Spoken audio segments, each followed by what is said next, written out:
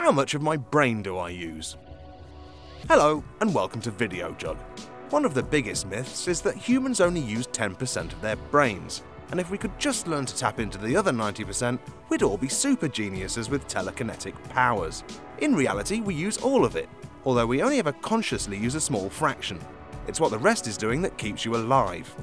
Step 1. What is it? The brain is a mass of over 100 billion neurons that weighs about the same as a couple of bags of sugar and is folded up on itself. If you were to unfold it, it would be the size of a newspaper. The neurons gather and transmit electrochemical signals, in the same sort of way that gates and wires in a computer work. Step 2. What do I use my brain for? In really simple creatures, there's just a selection of nerves spread throughout the body, controlling basic functions like eating and sleep. We still have this type of brain, called the lower brain, but we've also added a thinking bit on top. This bit, the cortex, is responsible for memory and emotion, as well as interpreting all the information that's coming in and initiating movement in the body. And this is what you use for decisions and calculations in your day-to-day life. Step 3. What's the rest doing? The lower brain looks after breathing, blood pressure, and digestion, all the things that you do unthinkingly.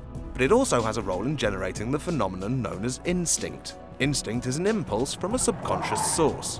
For instance, if you were crossing the street and a car comes speeding towards you, you would hopefully try to jump out of the way before it even registers with your conscious mind that a car is coming. The part of your brain that is associated with these types of reactions is the amygdala, which normally controls emotional response. In a dangerous situation, it generates a powerful fear response before your higher brain has consciously processed the information that you're in peril. This is also the reason that angry people aren't capable of thinking of a moral solution, so they do something destructive. The lower brain has taken over and is calling the shots. Done.